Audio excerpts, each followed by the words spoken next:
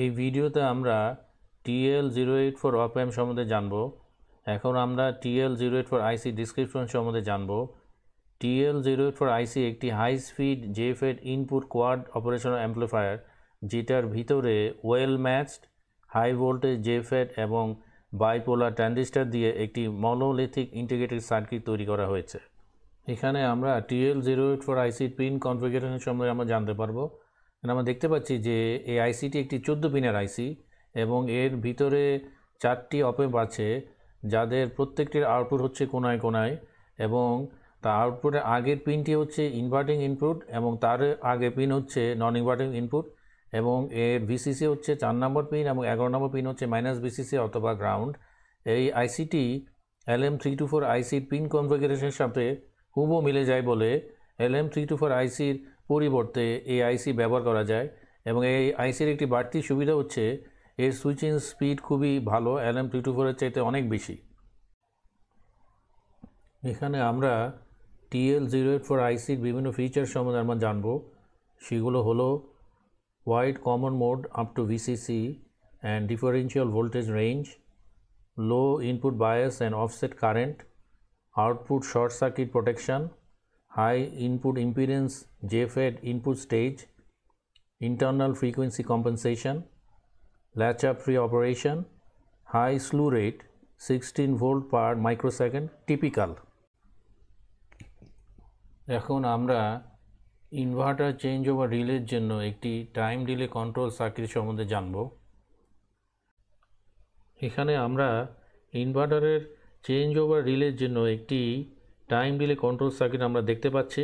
এখানে আমরা দেখতে পাচ্ছি যে চেঞ্জ ওভার রিলের যে কমন পিন সেটি লোডের সাথে কানেকশন করা আছে, এবং এর যে এনসি পিন অর্থাৎ নর্মালি কানেক্টেড পিন সেটি ইনভার্টার ট্রান্সফর্মারের সাথে কানেকশন করা আছে, এবং এর যে নর্মালি ওপেন পিন সেটি 220 ভোল্টেজ লাইন ভোল্টেজের সাথে কানেকশন করা আছে, এবং এর যে কয়েল সেটি একটি BC547 ট্রানজিস্টরের মাধ্যমে সে গ্রাউন্ডের সাথে কানেকশন করা আছে, এবং এর অপর যে কয়েলের অপর প্রান্ত সেটি ব্যাটারি প্লাসের সাথে কানেকশন করা আছে। এখন আমরা TL084 আইসির যে প্রথম যে অপএম্প সেটিকে আমরা কম্পারেটর মোডে আমরা ব্যবহার করছি এখানে, এবং এর যে নন ইনভার্টিং ইনপুট সেটি একটি 100K এবং একটি 100 মাইক্রো ক্যাপাসিটরের সাথে কানেকশন করা আছে, এবং এর ইনভার্টিং ইনপুট একটি জেনার ডায়োড 5.1 এর সাথে কানেকশন করা আছে, এবং সেই জেনার ডায়োড একটা 1K এর মাধ্যমে ব্যাটারি প্লাসের সাথে কানেকশন করা আছে, এবং এর আউটপুট থেকে 18K এবং যে ডায়োড 1N4007 ডায়োডের মাধ্যমে নন ইনভার্টিং ইনপুটের সাথে কানেকশন করা আছে। এই 18K হচ্ছে একটি ফিডব্যাক রেজিস্টার। এই রেজিস্টারকে আমরা কম বেশি করে হিস্টেরিসিসকে আমরা কন্ট্রোল করতে পারি। এই হিস্টেরিসিসের মাধ্যমে আমরা রিলে যে চ্যাটার সেটা আমরা কন্ট্রোল করতে পারবো, এবং এর যে আউটপুট সেটি একটি 1K এর মাধ্যমে BC547 যে ট্রানজিস্টরের সাথে কানেকশন করা আছে, এবং যখনই এই সার্কিটটি একটি রেগুলেটর ভোল্টেজ থেকে এই 100K এবং এই 100K এবং 100 মাইক্রো ক্যাপাসিটর ভোল্টেজ পাবে, তখন আস্তে আস্তে ক্যাপাসিটর ভোল্টেজ বাড়তে থাকবে, এবং ক্যাপাসিটর ভোল্টেজ যখন 5.1 জেনারেল ভোল্টেজে বেশি হবে, অর্থাৎ নন ইনভার্টিং ইনপুটের ভোল্টেজ ইনভার্টিং বেশি হবে, তখন এই কম্পারেটর আউটপুট হাই হবে। হাই হলেই এই BC547 ট্রানজিস্টরটি অন হবে। ট্রানজিস্টরটি অন হইলে তখন এই যে ইনভার্টারের যে রিলেটি আছে চেঞ্জ ওভার রিলে, সেটির তখন কমন পিন তখন যে 220 ভোল্টের সাথে অর্থাৎ নর্মালি কানেক্টেড থেকে নর্মালি ওপেনের সাথে তখন শর্ট হয়ে যাবে, তখন লোডে তখন 220 যে ভোল্টেজ সেটা তখন লোডে পাস হবে, এবং যখনই কারেন্ট চলে যাবে তখন এই লোডের সাথে তখন ইনভার্টারের যে ট্রান্সফর্মার সেটা তখন কানেকশান পাবে, কারণ তখন যে কমন পিনটি তখন আবার নর্মালি কানেক্টেড যে পিন আছে সেটার সাথে তখন আবার শর্ট হয়ে যাবে। এখন আমরা একটি উন্নত ওভারলোড কন্ট্রোল সার্কিট সম্বন্ধে জানব। এখানে TL084 আইসির দুটো অপএম্প দিয়ে একটি উন্নত মানের ওভারলোড কন্ট্রোল সার্কিট তৈরি করা হয়েছে। অনেক সময় দেখা যায় যে ওভারলোড সেন্স ভোল্টেজ এত কম হয় যে সেটাকে ঠিকমতো কন্ট্রোল করা যায় না।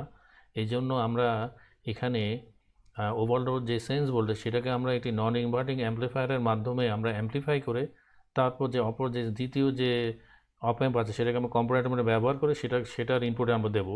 এখানে আমরা দেখতে পাচ্ছি যে এই যে প্রথম যে অপএম্পটি সেটিকে নন ইনভার্টিং অ্যাম্প্লিফায়ার মোডে ব্যবহার করা হয়েছে। নন ইনভার্টিং অ্যাম্প্লিফায়ার যে থিওরি সেটা হচ্ছে যে এটার ভোল্টেজ গেইন হচ্ছে equal to RF divided by R1 plus 1, অর্থাৎ ভোল্টেজ গেইন হচ্ছে যে এই যে 10কে যে ফিডব্যাক রেজটা সেটাকে যদি আমরা এই যে 1কে R1 অর্থাৎ 1কে দিয়ে ভাগ দিই সেটার সাথে আর প্লাস 1 অ্যাড করতে হবে, অর্থাৎ 10কে ডিভাইডেড বাই 1 প্লাস 1 তাহলে ইকুয়াল টু 11। তাহলে আমরা এর আউটপুটে 11 গুণ বেশি আমরা ভোল্টেজ আমরা পাবো, যে সেন্সিং ভোল্টেজকে আমরা 11 গুণ আমরা বাড়িয়ে দিতে পারবো, এবং এই 11 গুণ যে অ্যাম্প্লিফায়ার যে ভোল্টেজ সেটাকে তখন আমরা যে দ্বিতীয় অপ অ্যাম্প যেটাকে কিনা কম্পারেটর মোডে ব্যবহার করা হচ্ছে সেটা নন ইনভার্টিং ইনপুটে অ্যাপ্লাই করবো, এবং এই দ্বিতীয় কম্পারেটর ইনভার্টিং ইনপুটে জেনারেটরের ভোল্টেজ থেকে একটি ভোল্টেজ একটি প্রিসেট মাধ্যমে আমরা এখানে একটি